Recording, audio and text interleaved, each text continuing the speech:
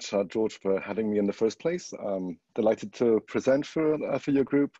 Just a few words first about how I'm going to present this. It's going to be in three parts. First, I'll start with a short keynote, just to introduce a few key concepts, introduce our software and who we are. And then in the second part, I'll demo the main aspects of the app and why people use this app. Why do we need an iOS device manager in the first place? So I'll give a bit of a demo of some key features of the app. And I'll spend quite a bit of time on the backup because that's one of the key features of iMazing. And then I'll take a few questions again. At the end of each section, I'll take some questions. And part three will be about photos, which we recently completely renovated in iMazing, and we're very proud of the results. And I felt it would be nice to show you how photos are handled in our app and how they tie very well into the backup as well. So let's get started. I'll start sharing my screen right now and play the keynote presentation. Please let me know if there are any issues. So I'm starting the presentation now. Okay, I'll put that down here. So can you all see everything fine? Is it okay? Yes. Yes, everything is fine. Okay, take control of your Apple mobile devices with iMazing. So first, a few words about ourselves. I'm Gregorio Zanon. I'm the CEO of DigiDNA. DigiDNA is a small Swiss independent software developer. We were founded in 2008. And our original goal was to help Apple users extract music from their iPods. We had already developed a solution for this, and it's really, it was in our DNA from the very beginning to try to extend Apple's ecosystem. So you may know that when the iPod was introduced all the way back in 2001, all you could do was sync from a master library to the iPod. And so what happens if you lost your computer? All the music that was synced on the iPod couldn't be recovered. And so we built this quite simple tool called TuneAid, which would allow you to recover the music from the iPod and to rebuild an iTunes library. And that took off like a wildfire, especially in 2008. Before, it used to be an informal piece of software that was free or available at a very small fee. But in 2008, things really took off with the release of the iPhone.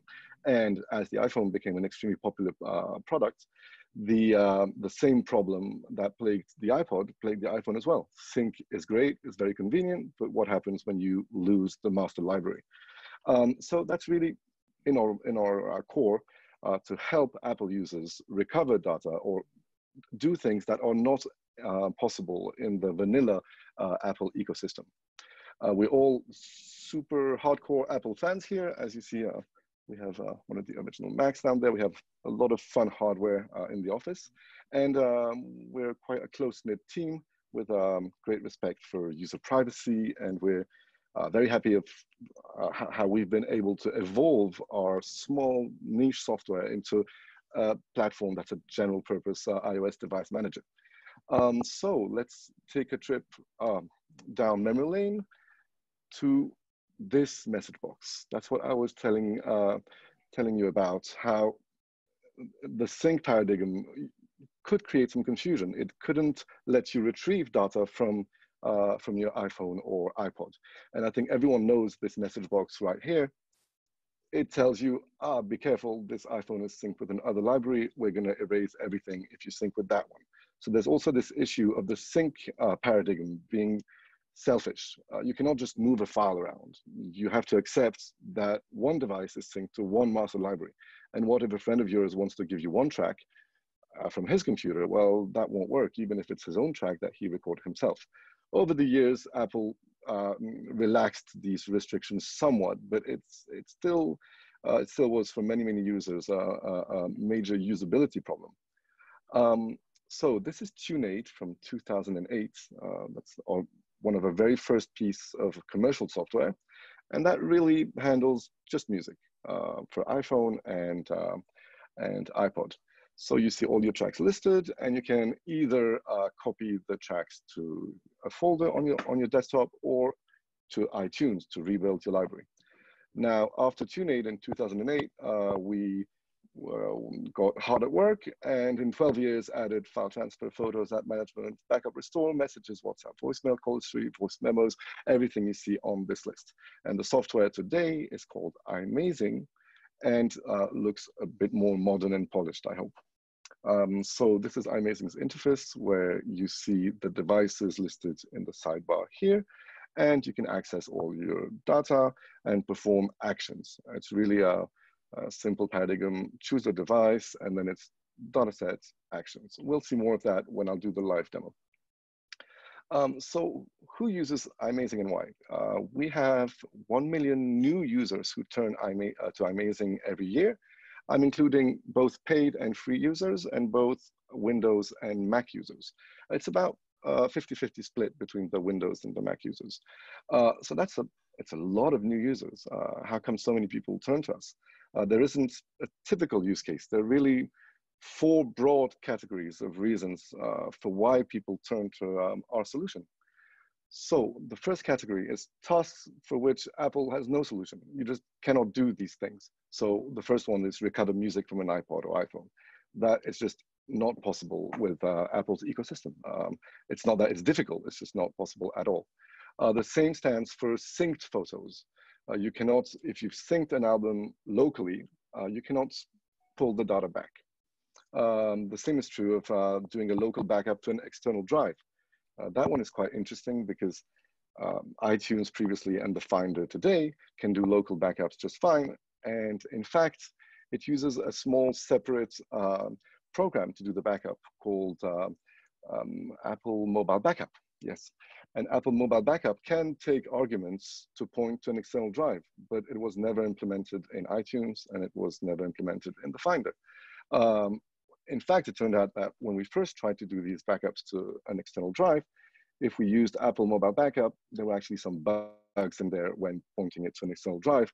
And so over the years, we had to roll out our custom solution to handle the backup. There will be more about this later on during this presentation. But that's an extremely popular use case for iMazing because people want a local backup and they don't have the space on the local drive, and so they just want to back up to an external drive. And you can mess around with symlinks, and that can work, but it's a pretty buggy experience, and it necessitates some technical knowledge as well. Then you have printing messages. So what happens if you want to print your entire chats, all of them, to a big PDF? Is that possible in the current ecosystem? It isn't. That's in the category of what we call data portability. If it's your data, you should be able to do what you want with it. And printing your messages is something that exemplifies this quite well. Then you have the app management features. As you may know, since iTunes 12.7, Apple killed off completely all app downloads. You cannot download apps to your computer. You can only manage apps from the iOS device itself, which is fine for most use cases, but some users will have limited bandwidth. And the way we've implemented it, you can download an app once and deploy it to many devices, including with different Apple IDs. So it's very efficient bandwidth-wise. And you can also use the feature to hang on to a previous version of an app that you know you like that version, you're scared that the next update is going to take a feature away. You can keep that version of the app so that you can roll back in case you need to. Then we have the last one, fix corrupted iOS issues. This really depends on the issue, but every single week we help an iOS, iPhone or iPad user fix a mortal issue with this device. We can do this because we're able to try to restore the OS without erasing the device. This doesn't always work, but at least we can try. And we are also able to edit the backup. In certain cases, you'll find corrupted files that will end up in the backup. So you can fix these corrupted files in the backup, restore the backup, and the corruption will be solved. This really is on a case-to-case basis, but every time we help someone out, we are very proud of having been that useful. Okay, and then the second category of reasons people turn to us is the workflows. Syncs are great, they're simple, but they're also confusing, and you hit that sync button and you don't really know what's going to happen. It gets better these days with iCloud-based syncs. But then you have another usability problem, which is, you've deleted something on one device and it's deleted from all the devices. And then you do a local backup and the backup is overwritten. And suddenly 1 month later, you realize that you've lost a key contact or photo.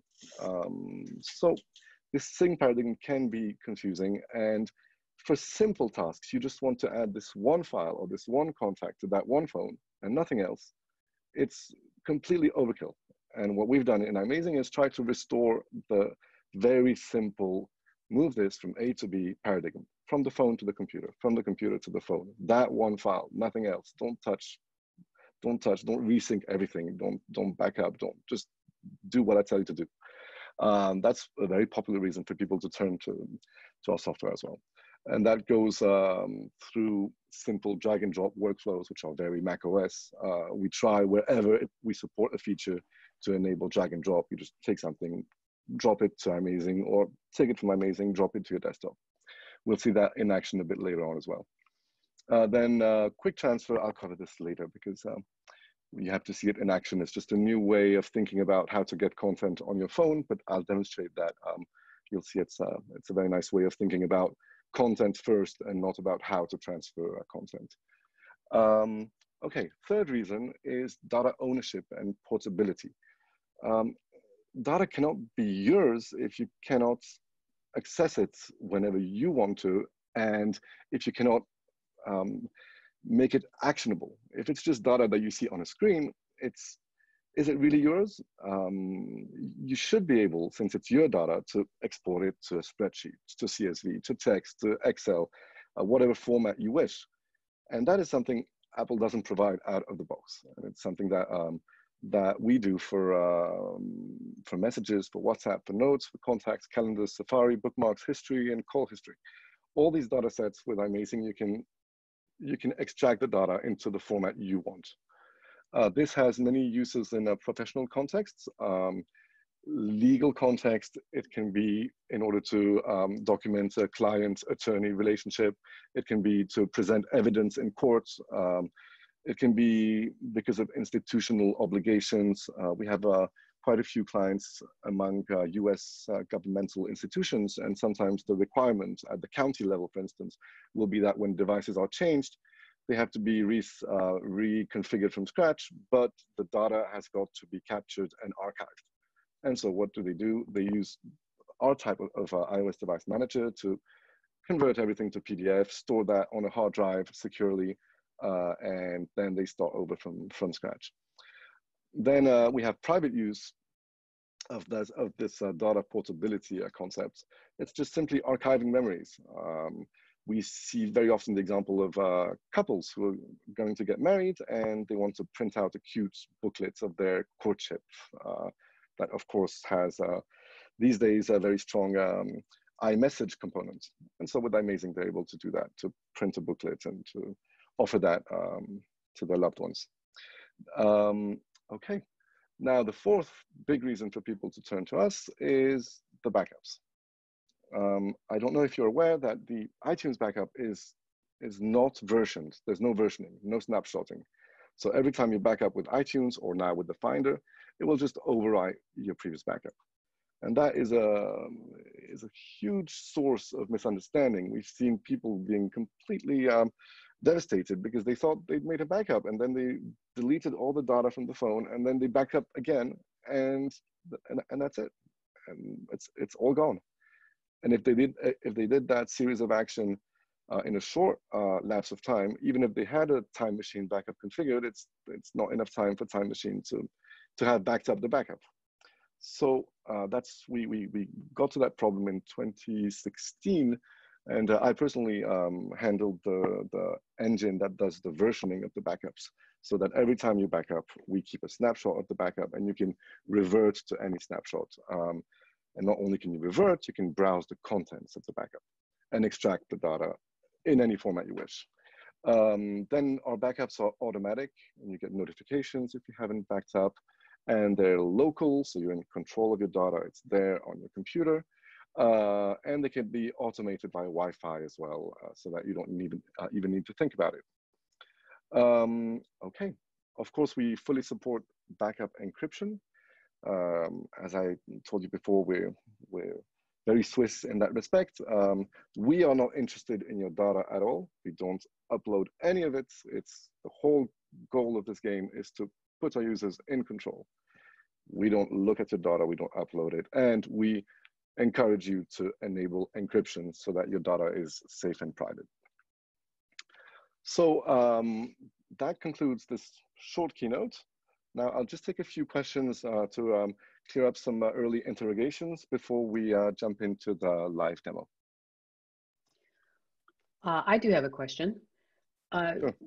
Can iMazing work with multiple iPhones? Because I back up my iPhone and my husband's iPhone to my computer. Mm-hmm. Any number, as you'll see in the demo, you can back up 20 phones if you wish. That is not an issue. Okay, great. All right, I don't see any more raised hands, so I guess the floor is yours.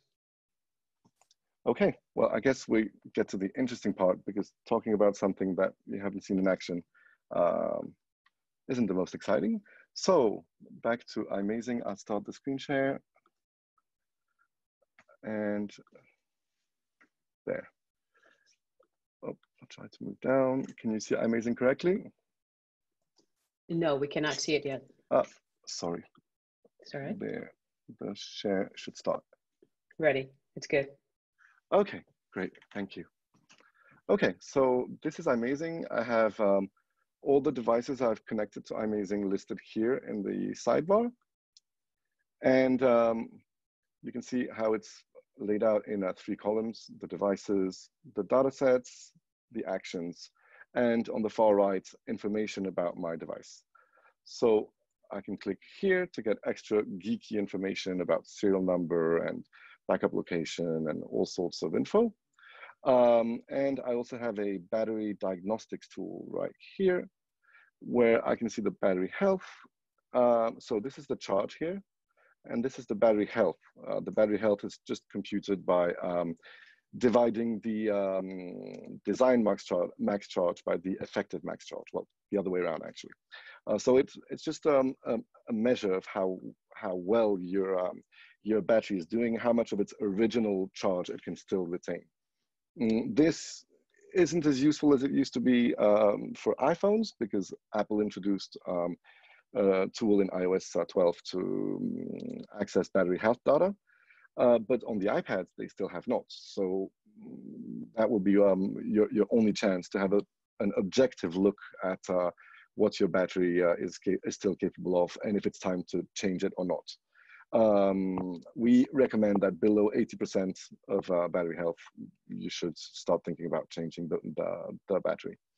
Now, I'd like to point out that most of these browsing features in iMazing are entirely free. In fact, all the browsing that you're going to see, as long as you're not exporting data, everything is free. It's also one of the reasons behind our success. You can do a lot without ever paying. Okay, now I'm going to jump into the Manage Apps feature, which is one of the exclusive features I talked about before. The features that you just cannot do. Oops, sorry, that's the wrong click. Manage Apps is here. So this you just cannot do with iTunes anymore, nor with the Finder. Here is an application library, and I can just, let's say Apple Clips. I click on the cloud, and it's going to download straight from the App Store. So this is my local library managed by iMazing. If I want to install the app to that device, I'm still in the context of this device. I just click install, and that will install the app. It's very easy. If I want to update apps on my device, I have a check for updates button here. Okay, I have 5 updates available. I can click update all, and here there's a checkbox, keep downloaded updates. So I can just update the apps from my computer if I wish to do so. And optionally, I can decide to keep all these IPA files in my library, because you never know, maybe I'll need them later. Okay, and then we have some other interesting features that only iMazing does. And these are backup app data and restore app data. So we're able to back up just the data from the app, not the app itself, but user data, the preferences. So with that feature, you can actually extract the state of a game, for example, or of a file manager app, and delete the app and then restore the state of the app later, or move the state of the app from one device to another. It's quite handy. Okay, so that covers apps. Wait, sorry, I'm not seeing my entire screen because of the Zoom window. Okay, the done button was there. Then next on, we have the workflow I was talking about, how iMazing lets you do very simple things such as just drag and dropping a file to your phone. So nothing better exemplifies this than what we call quick transfer. Quick transfer is available right here, and it just instructs you to drop any file. So I've prepared a few different files. Here's an audio file. Let's see what iMazing does with it. It finds compatible apps on the phone. So first you have the intent, I want this content on the phone, and then iMazing figures out which app is compatible with the content. Here we have the music app, so it will just go into your music library, or you can use it as a ringtone, or you can push it to File App. File App is our own file management app on iOS. It's quite a legacy product. We haven't maintained it as much as we should have recently, because Apple released the Files app that kind of made it obsolete. But for local file management, it's still quite a popular app. And you also have other similar apps such as Goodreader or Documents, I'm sure you're familiar with. So if I had Goodreader or Documents installed, iMazing would offer also these destinations for any file type. So let's try again. Oh, sorry, same little issue with the screen. Okay. Let's try again with, oops, sorry, I'm a tiny bit lost. Quick transfer, yeah. There, with a document, a PDF, iMazing will figure out that this can go into books, into Kindle, and again, into File App, because File App will accept any files. Then you can even drag and drop the file straight to your device on the right-hand side, and that will work as well. It's even easier. An image will go either into File App again or into the Photos app. In that case, it will make a photo album, a synced photo album. Then you can also have a keynote presentation with little surprise that will suggest I copy it in Keynote. And an unknown file will only be compatible with file managers such as File App, because no other app on my device knows how to handle unknown content. But File App being a file manager, it can handle any type of content. So this shows you how easy it is to just do these simple tasks. I need that document on my phone now. How do I do it? And I think we've been very successful with that particular quick transfer feature in delivering a workflow that is really extremely streamlined, simple, and puts intent first. Your intent is the content on the phone. It's not about figuring out, should I use iTunes or the Finder or the Photos app on the Mac? How should I get this there, or iCloud? It's really about intent and facilitating achieving the task you currently have in mind. Okay, so now we'll move on to the third category of features I mentioned, data ownership and portability. I'll select messages, and here I can browse all my text messages. All attachments are there. Same thing applies as before. I can pick up a picture and drop it on my desktop. That's it, it's done.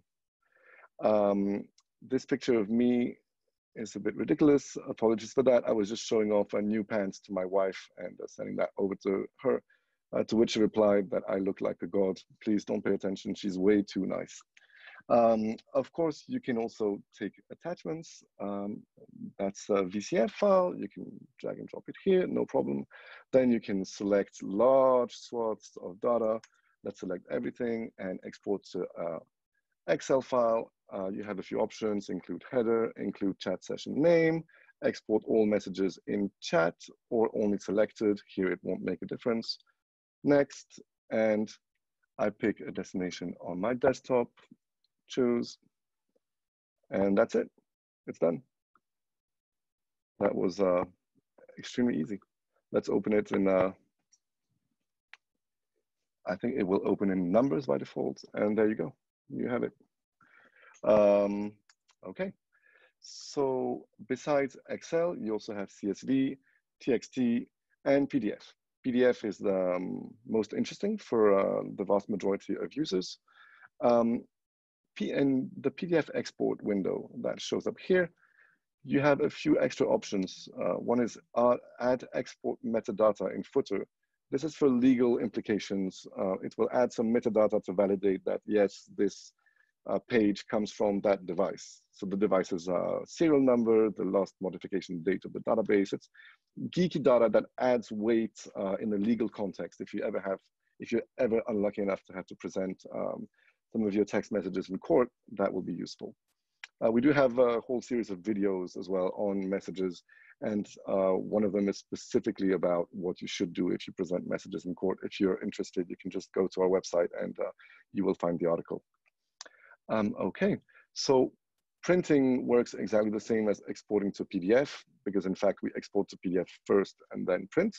You see that you can very easily configure your margins, the scale, the orientation, and yeah, it's really, really easy. You can also select a bunch of chats and export all of them to split PDFs. That works too. And you have the option, create a separate file for each chat session here, or merge them all in one. So this is one of the most popular features, and you see how we've really put a ton of efforts to put the user in control. It's really about achieving what you wish to achieve with your own data. Now, I'll move on to backups. Perhaps I'll take a couple of questions before talking about backups, because backups is another huge subject. Shall we take a couple of questions now? All right, while everyone's getting their questions ready, I do have another question. It's about the updates. So I can hold on to every single update of an app, or how does that work again? Only if you install the update via iMazing, because iMazing cannot access previous versions of the app. Apple servers will only deliver us the latest version. So, but if you update with iMazing, the IPA is optionally stored in iMazing's app library. Okay, so if let's say I do hold on to all of them, I go to the latest update and I find that it has removed some of the features that I like. Can I then just go back and click on another, a previous update without losing anything? Let me quickly show you how that works. There's no better way to demonstrate than just showing you how it is in the UI. So here you can sort by download status. These are all my downloaded apps, and you'll see whenever I have two versions of an app downloaded. Oh, I don't have that particular case now, unfortunately. I have it here. That's unfortunate. You would see basically this. You would see the same app listed twice with two different version numbers, and then you just select the version number you wish and click install. It's as easy as that. Wonderful. All right, we do have some other questions coming in. Roger, I am going to unmute you and ask your question. And Shita, before you go on, Sure. also look at the chat feature. I think Marty Doria has a few questions. Thank you. Okay, Roger, can you unmute yourself, please? He cannot. You have to unmute him. I tried to unmute him, and I'm having a problem with that. But David, in the meantime, David, go ahead. I've got a question.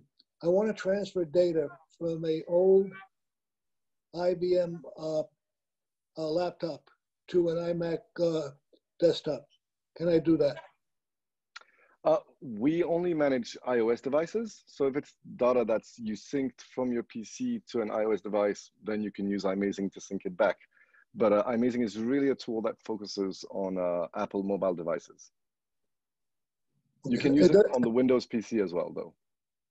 I can use it on the Windows PC, but yes, on the Windows PC, can I transfer that data to my desktop, my Apple desktop? It's not the purpose of the tool. You could transfer your PC data to your iPad or iPhone, but not directly from a PC to a Mac. Thank you. You're welcome.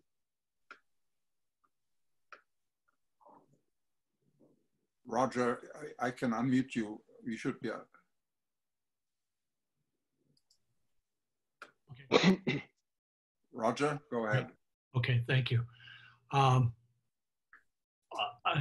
I don't know how many screens you would have to go back, but you were, pardon me, you were showing that you could transfer to a device. Can you transfer to multiple devices simultaneously? And where did you select the device? You had an iPhone. Where did you select that device? What menu did you get that from? Let me share my screen again so that I can show you. So the second question first, the selection of the device is here on the left-hand side. So I see my connected devices and the backups. You see this icon here symbolizes the USB connection right here. This means that I'm accessing a backup, and I can click on any of these to change the selection. I can click here and that will change the context. So your second question about pushing files to multiple devices simultaneously. It's also possible with iMazing, but it's part of our configurator series of tools that's here in the configurator menu. But this is available only for system administrators with a separate licensing. It's quite an involved tool. I can just show you briefly, but it's about building blueprints, and it's an advanced administrator's tool. In most cases, we don't need to push simultaneously to multiple devices. Okay, thank you. You're welcome. I'll stop the share again. Okay, Lillian, you have a question? Yes, hi. What Hello. you did with messages, can you do that with voicemail, or do you have any kind of system to be able to preserve voicemail? So that's a very interesting question. I will show you our voicemail view right now. Voicemail is actually one of the sadder data sets in iMazing, because we very often get feedback from our users that they used our voicemail extraction feature to recover the last recordings they had of a loved one. And so it's something that's particularly, of particular emotional impact to us. Okay, so you see I've selected my phone up here, then phone, voicemail. These are all the voicemail I have available on the phone, and same as with anywhere else, I can just select the voicemail and drag and drop to my desktop. It's as simple as that. Note that there is a tiny caveat. Some forms of older voicemail services where the voicemail is handled by the phone carrier are not accessible to iMazing, because your voicemail recording will actually be with the carrier and not on the phone itself. Apple calls the more modern way of handling voicemail visual voicemail. It's very counterintuitive, but you should verify first that you do have visual voicemail. It's very easy to verify if you just plug your phone to iMazing and click on voicemail, wait until it loads, and if it has nothing, probably you don't have visual voicemail, unfortunately. Thank you. You're welcome. Okay. Michael, unmute yourself and ask your question, please. I'm unmuted. Can you hear me? We can hear you. Okay, great. I have a question regarding apps that I've paid for that are located on one of my iOS devices, and I want to transfer it over to another app, another device that's on a different Apple ID. How do I do that? That will be an issue. You can try. The first thing you need to do is just plug it to iMazing, see if you can download the app in question. Is it an app that's still on the App Store, or it's not anymore? Well, it's available on the App Store, but it's already downloaded to my iOS device. Yeah, so you cannot migrate an app from one Apple ID to another. But what you can do is install an app which belongs to your first Apple ID onto a device that's signed in with the second. So it is possible with iMazing to do that kind of thing. You will download the app with Apple ID A, which is the one you purchased it with. And then on the second phone, you can push the app to the second phone. That works, but the second phone will, when you open the app, prompt you to sign in to Apple ID A, even if you're signed into Apple ID B on the second phone. Do you see what I mean, or? Yeah, I do. And then in regards to that as well. So let's say my wife has her phone on her Apple ID and I have it on mine, but yet I've set it up so that both of us can be sharing on the Apple. Mm-hmm. Yeah. So how does it work then? Family sharing is a bit tougher to handle for iMazing. We wouldn't advise you to use iMazing for this. If you have family sharing, I think it works just fine as is. If you don't have some severe constraints with bandwidth, I would advise you just to download in both places using family sharing on each device separately, straight from the App Store. But then I'd have to pay for it a second time, is that right? Not if you use family sharing. Okay, got it, right. Mm-hmm. Yes. Yeah. If the goal is to make an app available to family members, then iMazing is not your solution. Apple has family sharing for this, and it works very well. So I wouldn't advise users to start to mess around with Apple IDs and put Apple apps belonging into various Apple IDs all on one device. It's going to be a huge mess. Much better to use what Apple offers, and they offer that for free as well. So there's no reason not to take advantage of the family sharing. Okay, great. And I have a second question, if I could, please. No. Okay. No. Marty, unmute your phone. Unmute your mic and please ask your question. I have two questions. You mentioned that when you move a file, if there's no app on the iPhone, that it goes to your file manager. For us, does it go to the Apple's file manager? Unfortunately, Apple did something very strange there, which is why third-party file managers are still popular. Apple did not open the Files app to local file sharing. So you cannot push a file to the Files app in this manner. I know it seems very counterintuitive, but that's how they've handled it. So recently I exported a bunch of messages because I wanted to put them into day one. Mm-hmm. And when I did that, I selected them all, moved them, but the photos didn't move. I had to move the photos separately. Is that the way it's supposed to operate? So do you mean you used iMazing to move messages, or what did you use? Yeah, iMazing, yeah. So you would have to export to PDF first. If you just drag and drop, by default, it won't make a PDF. You will get text and images separately. If you build a PDF of your messages, and then you can import that in day one, no problem. Okay. Yeah, because the PDF is a good format for paginating both images and text content. Yeah. Okay, Gregorio, would you like to answer more questions, or would you like to continue with your presentation? What time is it? It's already 6:12. Maybe I'll just move on to backups, and I'll shorten the photos bit a little bit and take some more questions. All right, thank you. Okay, so I'm sharing my screen again, and we're going to move on to a small demo where I'm going to connect a new device that iMazing doesn't know about. It's an iPod Touch we use for testing, just to show you what happens when you connect a new device to our software.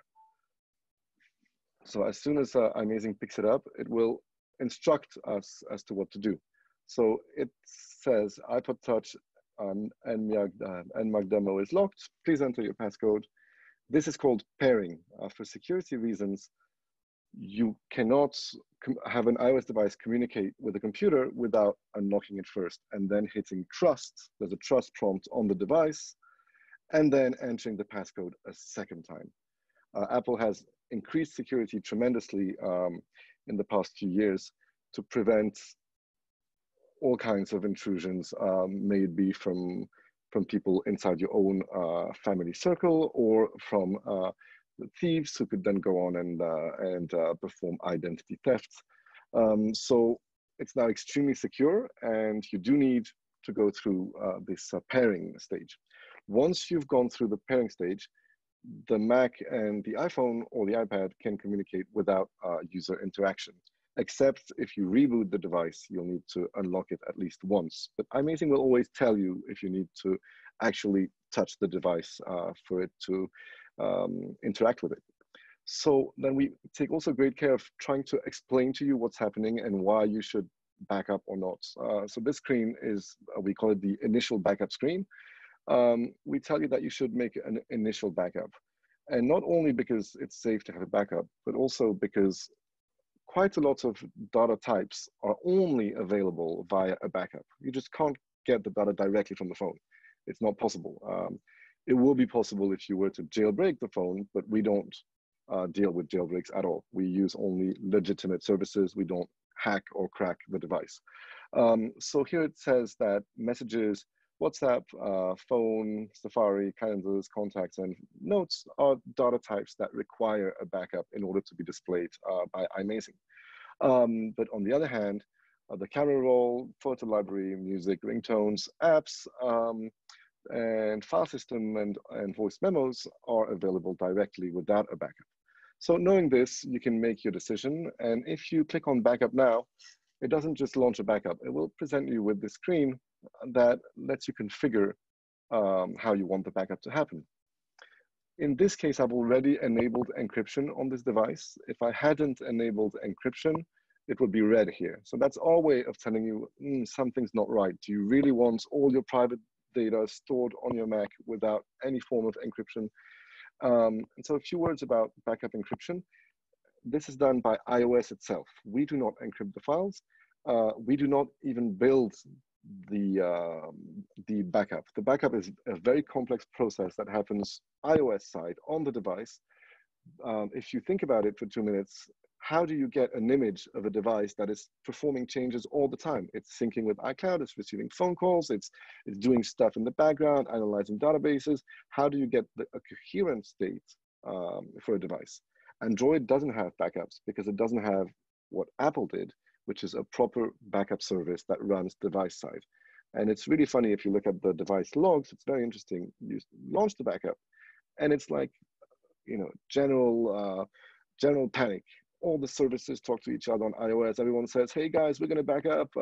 You stop doing what you're doing and let's make sure that we all have a coherent state so that we can produce a coherent image of the file system that will be restorable. So we're not in control of that. We're in control of receiving the backup, storing it in the location of your choice, and then applying what we call our versioning paths, where we track changes from one backup to the next to let you revert to a previous backup. That's what we do. But the backup itself, that's iOS, not us. And it could not be us. There's no way to get these messages or these notes if it's not through the backup.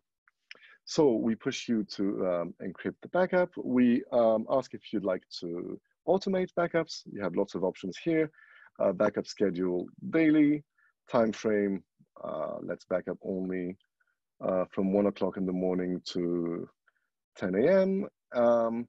And backup only if my battery is over 50%. Save, that's my automatic backups configured. Then you can enable Wi-Fi connection with the device. That's enabled. If you don't enable this, then iMazing will only be able to communicate with your device when it's connected via USB.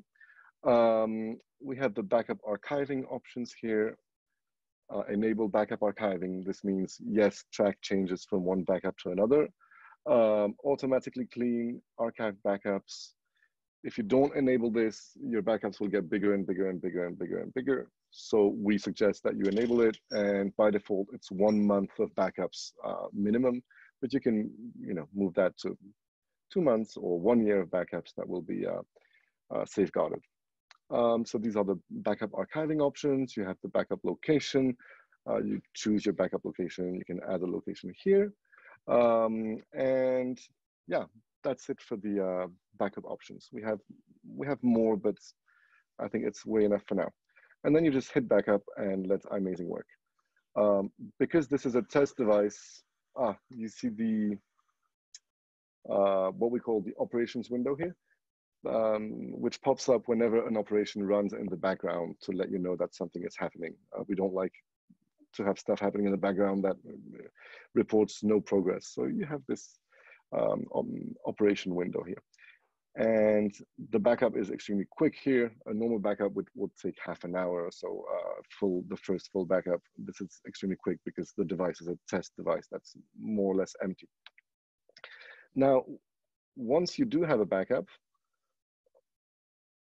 here I'm not in the correct context. Yes, you will see the backup displayed here. Here I just made a single backup, so this window is not very interesting. But if I select my own device, you'll see that I have all these backup versions I can roll back to, all the way back to the 20th of April, sorry. The date format here is European, so this is the 20th of April. And notice that this is exactly 1 month earlier than today, and I've instructed iMazing to keep 1 month of backups, which it respected. And now what happens if I double click any of these versions? Let's go to the 20th of April. You'll see that my device is grayed out now here, and I'm in backup browsing mode. Whatever I do when I'm in backup browsing mode, I will see the content of the phone as it was in that backup. Let's see what happens with photos. And this is what we're personally very excited about, the way that there's a symbiosis between the backup and the access to data, the data portability. A backup is not just a dead piece of data. It's something that you can actually browse. This is my photo library from the backup. It's right here. I can select any photo, extract it to my desktop. This is a screenshot I had shared of a water bear. That's very nice. And in the photos view, you have a ton of metadata available. If you look at the sidebar here, we tell you the name of the file, where it was taken. You have a location here. You have the exposure, lots of geeky information for professional photographers to dig through. Okay, so now I'm going to go back into device browsing mode. You notice there's a little green light here saying this is what I've selected. I go back to the top and I go back to my live device. And now it reloads, it will reload the photos from the device. And it's loading via Wi-Fi. Notice that there's a Wi-Fi connection icon here. Since I've enabled Wi-Fi connection and the device is within range, I don't even need to connect it via USB. It will pull the photos straight from the device. So let's just wait a few seconds. It's a tiny bit longer to load the photo library by Wi-Fi, but it's quite reasonable, and we feel it's perfectly usable.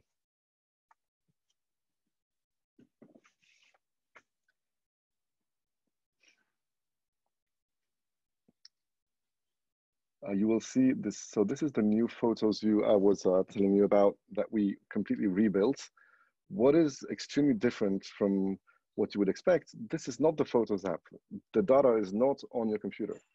The data is on the phone, and we stream it directly from the phone. So I can go all the way back, see my entire photo library, but it's not on the computer. It's just on the phone. And I can double click anything and drag and drop to the desktop. As always, I can use the scrubber here to move in my library. Here it tells me that it's an HDR picture, and it just works extremely well. It's very fast and very easy. These are fossils that I've acquired recently. I'm very fond of them, even if they look like two little creeps, but they are quite extraordinary. Okay, there is also a full screen mode that's very handy. If you double click in the detail view, you'll enter full screen mode, and you can just browse your phone's library in full screen without even pushing any data to the computer. This all stays on the phone.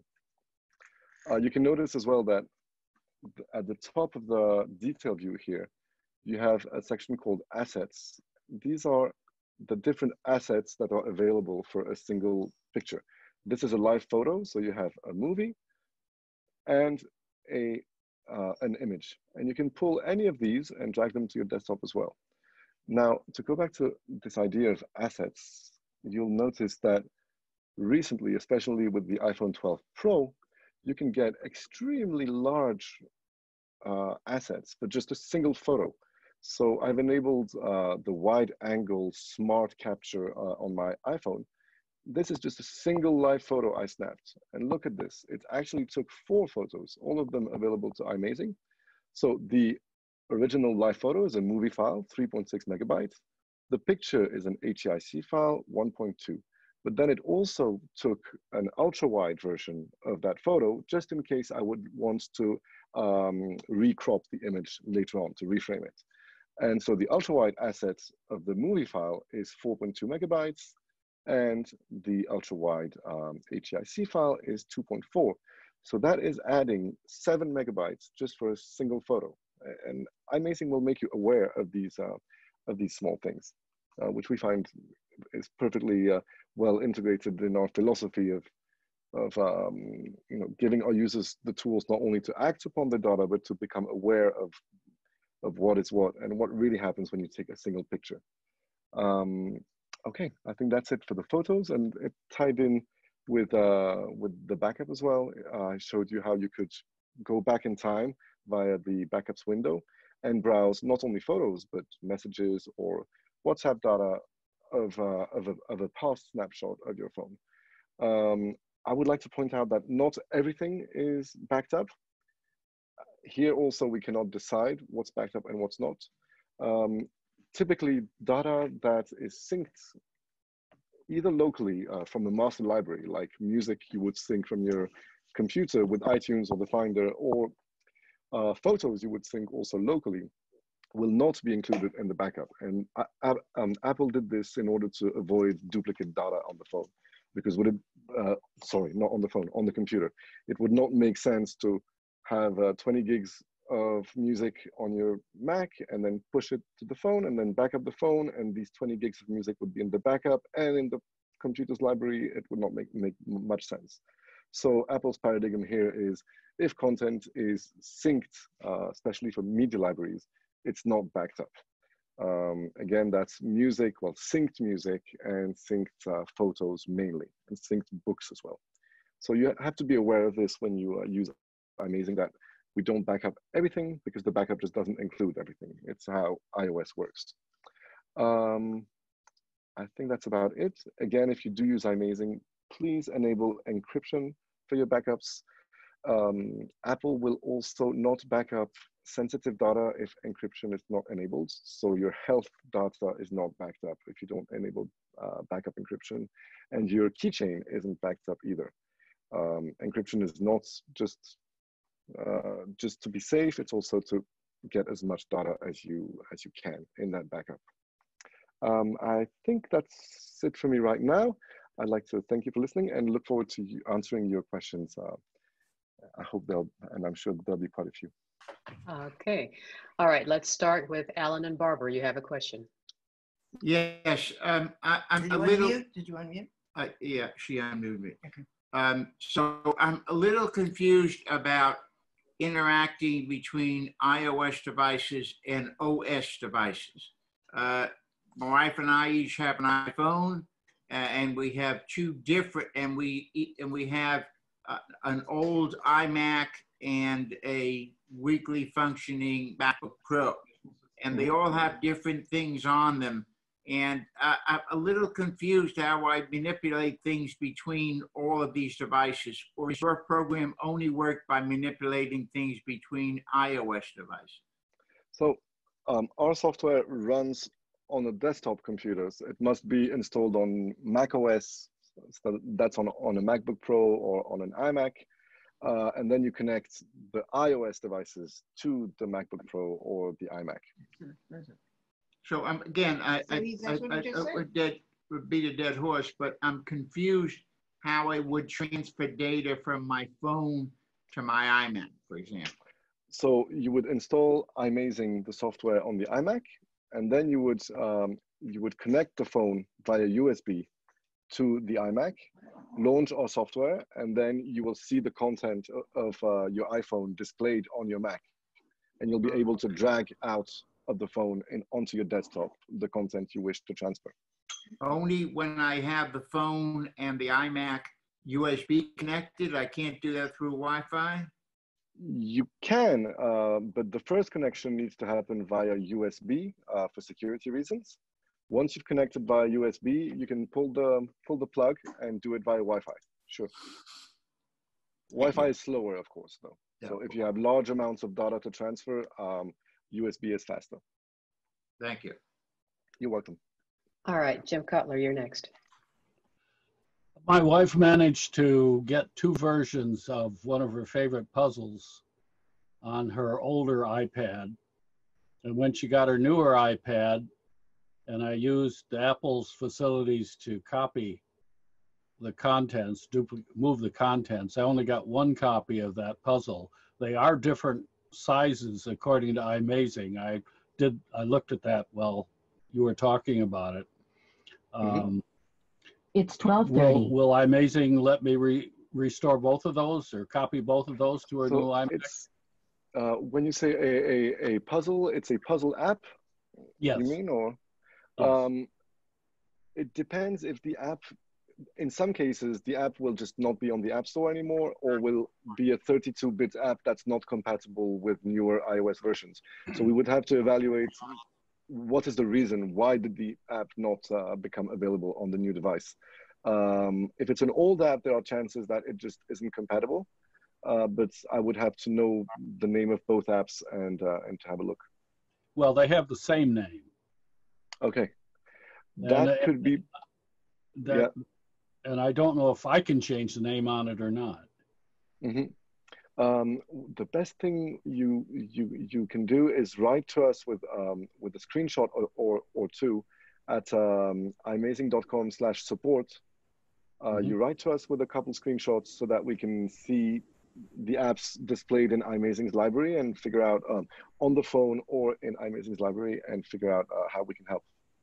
Okay, thank you very much. I appreciate it. This is I've had iMazing for a while, but really haven't had time to get involved with it.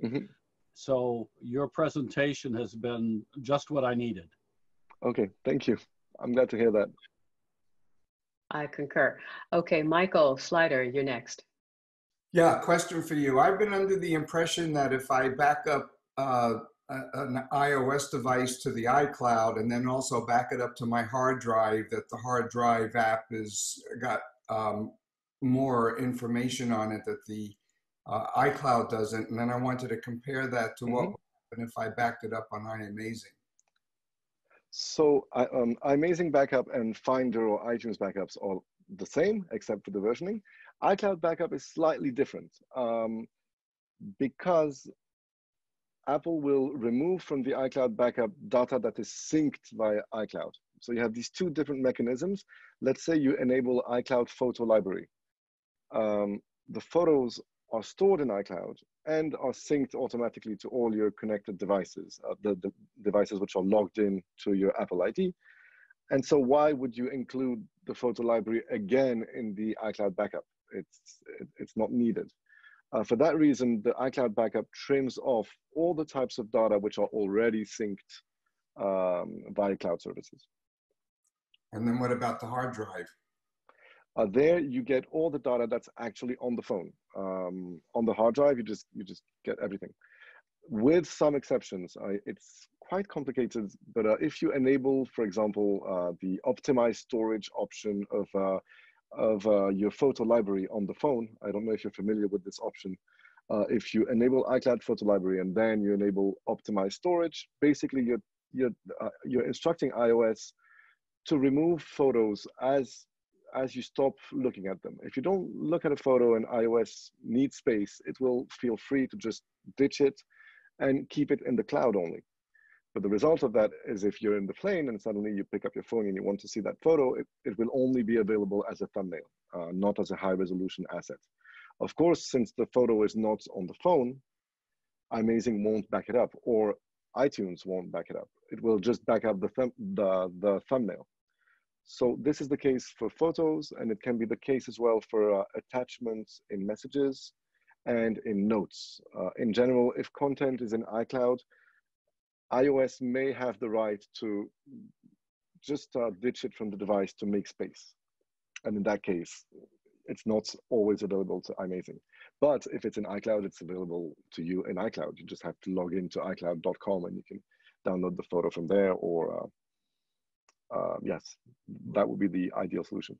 What if you restore restore an iOS device from iMazing versus the hard drive? Is there a difference? What do you mean by the hard drive? You mean the Finder?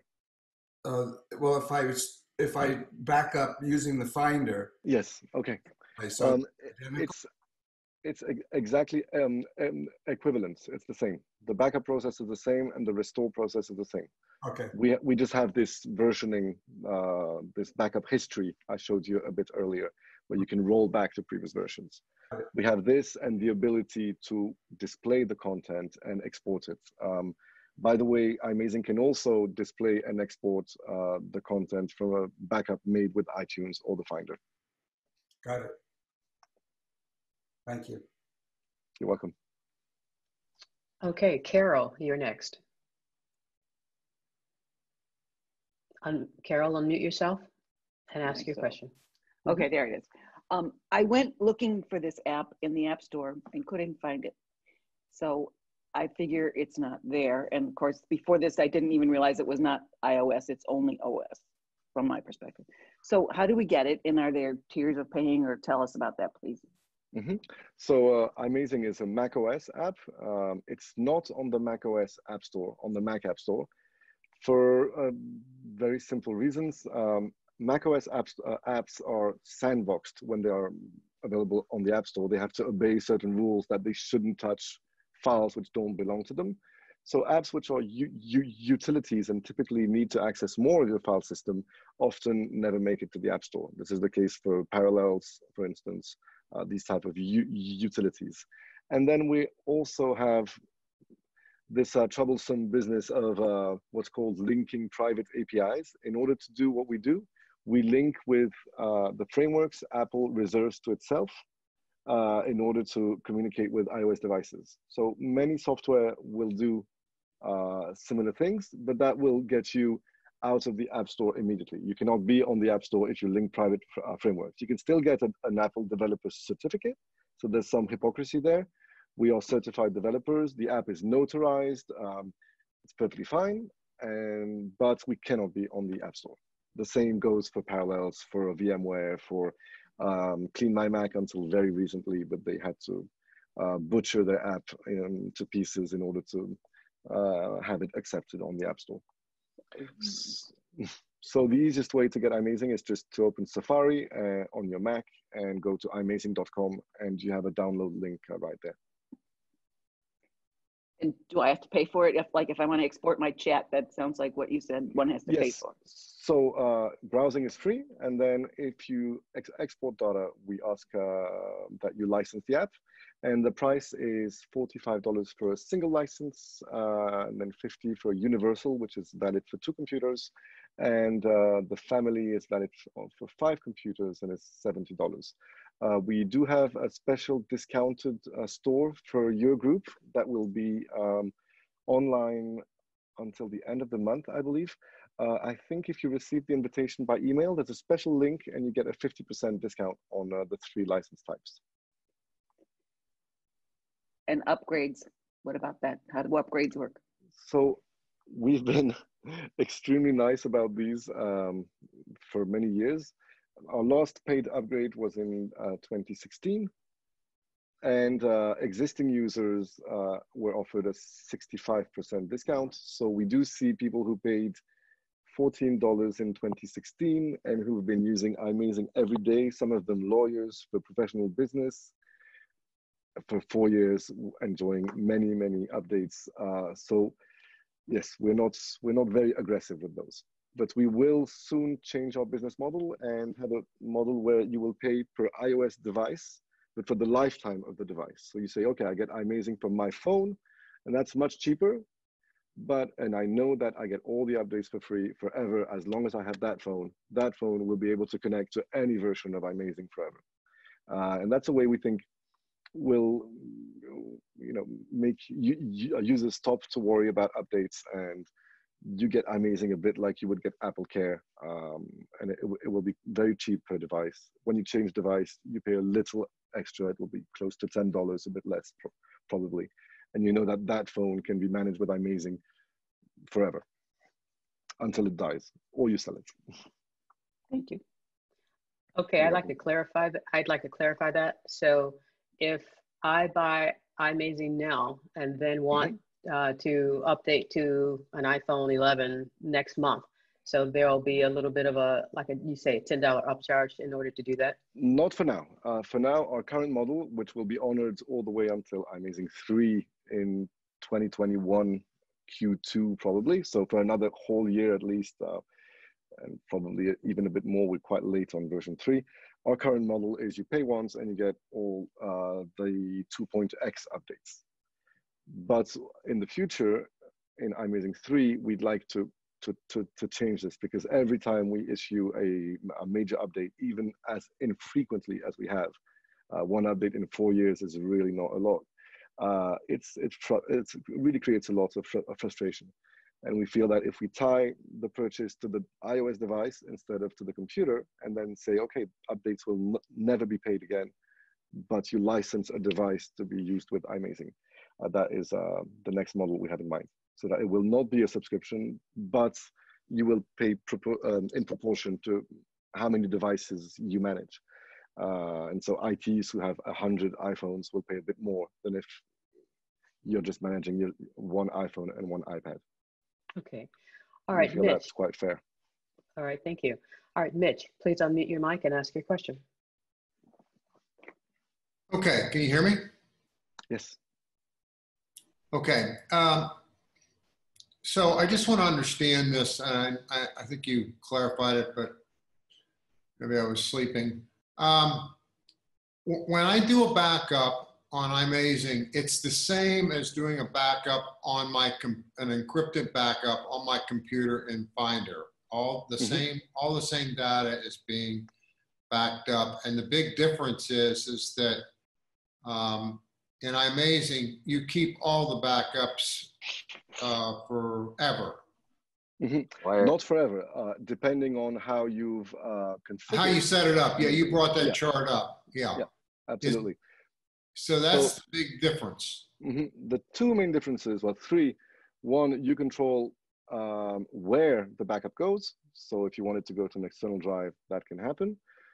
Two, the versioning. You control how much history backup maintains. And three, the browsing. You can actually browse the content and not just have a folder containing files with strange names. And once I do the initial backup with the connection to the computer, then I can set it up so that at night it's backing up over my Wi-Fi, just like it's backing up to the cloud. Absolutely. You need the phone and the computer to be in the same, connected to the same Wi-Fi network. But if that's home, that's totally fine. You set up iMazing to back up daily, and you'll just get a small notification every time it backs up saying backup successful, and that's done. And so if I have one computer, I need a single license, but then I can have multiple iOS devices, even like my wife's. I can have hers, I can have my iPad, and so on. So for now, the license does not count at all the number of iOS devices. Until iMazing 3, late 2021, what I said about counting devices is the future. For now, one license is one computer, and any number of iOS devices can connect to the computer. We don't count. Thank you. You're welcome. Greg, I have a question. This is Eckhart. Our audience would like to know, what is the code for the discount? So wait a second. I have to. No, it's in the mail. Is it in the mail? It's on the announcement. It's on yes. All the announcements I sent out of the meeting. The code was on every single one of them. But we can repost the code here as well. That's not a problem at all. But I think in the announcement, you actually had a link, which is even handier than an actual code. But I think it was simply iMazing dash NMUG, most probably. One second, I'll have it here.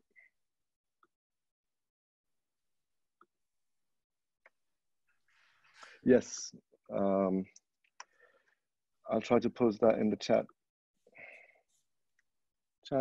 Yes. The coupon is, and you can also use the link, direct link would be with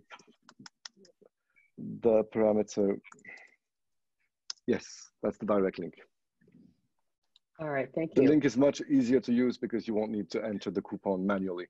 I would suggest you just click on the link. Thank you. Great. Do you have time for one more question? Of course. Alan and Barbara, please unmute your mic and ask your question. Okay. Okay. Wait, I didn't see it. You're I on. can hear you. We can hear you, Alan. No, you can't. Okay, Eckert, can you unmute Alan and Barbara?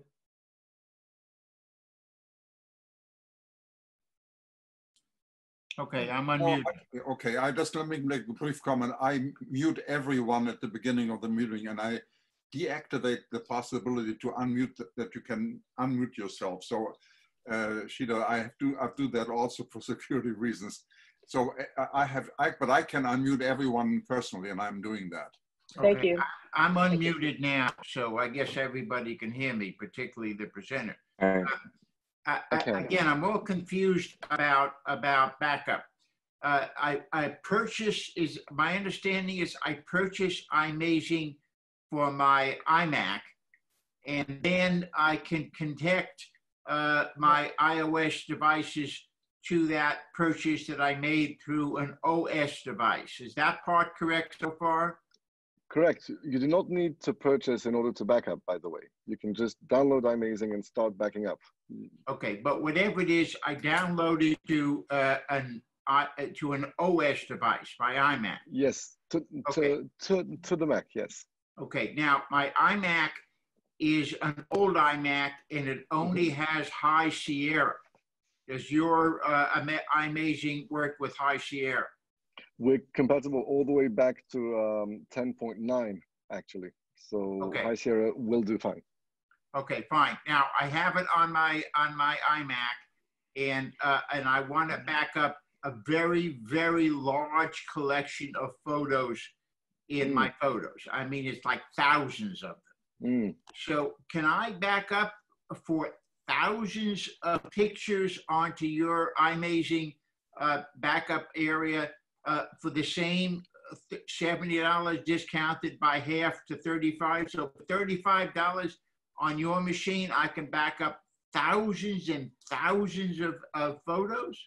Oh, sure. We don't count the number of files and photos that you back up. Once the software is in your hands, it's yours, and you do what you please with it.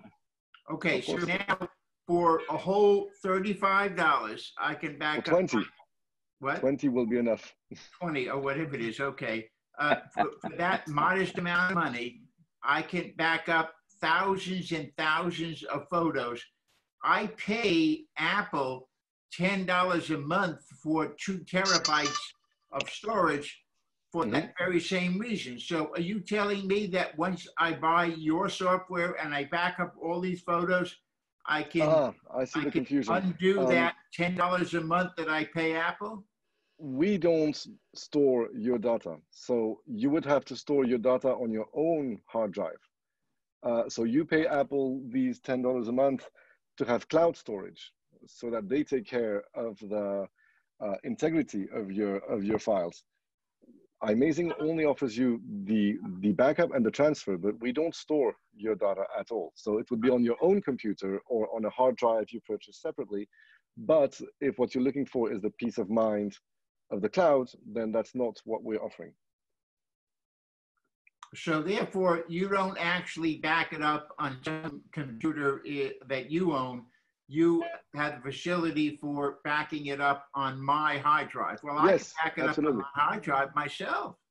Sure, absolutely. But you cannot have versioning, and you cannot access the same number of assets. Of course, you can just use the Finder, and that will back up your photos for sure. Got it. Okay, fine. Thank you for your time with me alone. You're welcome. Thank you. It was a pleasure. Learned a lot as well, so I will be going out and purchasing. Thank you very much for creating this. This is wonderful. Yes, we've been at it for many years, and hopefully for many years to come. Well, thank you very much to everyone again for having me. And if you have any questions, don't forget, you can always write to our support team. We reply pretty quickly. And if the level 1 support can't help, it's escalated to my colleague Terry, who's sitting right here, and eventually all the way to me if the problem doesn't find a solution at level 1 or 2. So I'm actually reading user feedback still daily. So you're not just writing to a chatbot. Please take advantage of that. Wonderful. Thank you. Good to know. Great. Thank you very much. So, Thank you.